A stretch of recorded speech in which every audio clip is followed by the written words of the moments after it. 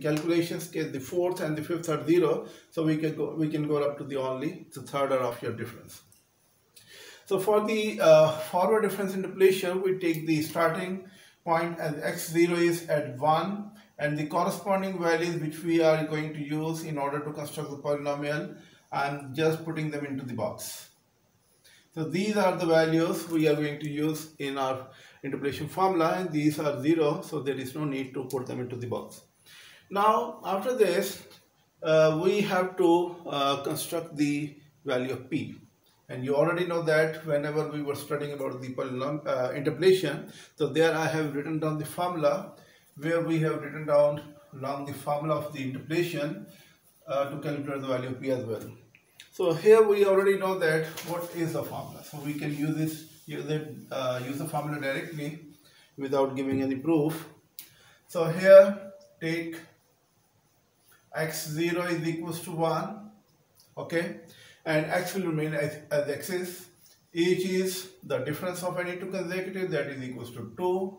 So p can be obtained, p is equals to x minus x0 over h. So this gives you x minus 1 over 2. So this is your p. And from here we also separate the values of del y0 along with y0, that is equals to 3. Del y0 is 11. Del 2y0 is equals to minus 6, and del 3y0 is equals to 3. So these are the values we have to use into the interpolation formula. So after all this work, the next step is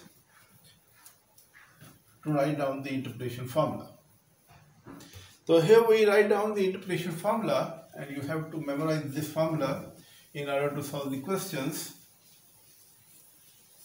In the formula which we had studied, let me write down the formula first here.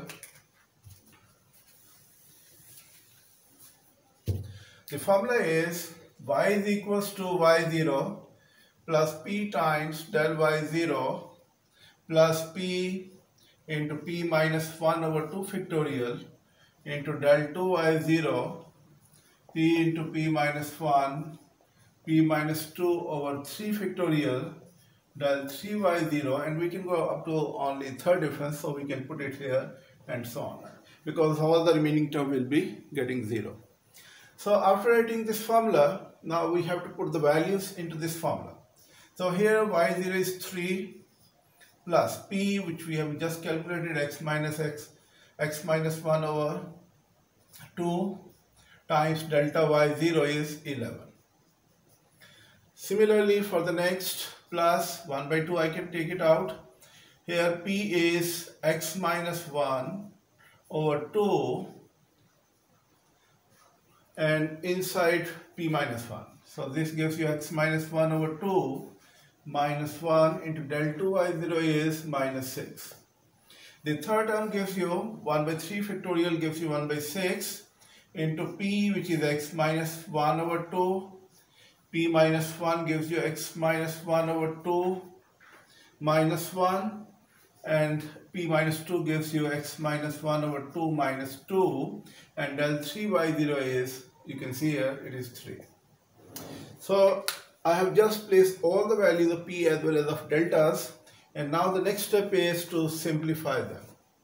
On simplifying, you will be getting the beautiful results.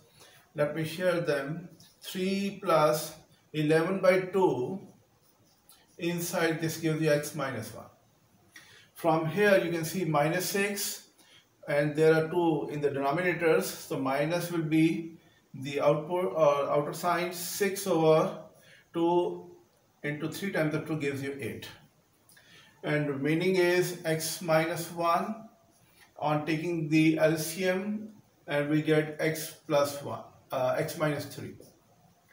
So this is the output from here, and similarly from the third we get another output of, on simplifying we get 1 by 16 inside x minus 1, x minus 3 and x minus 5. So this is the output so far after simplification.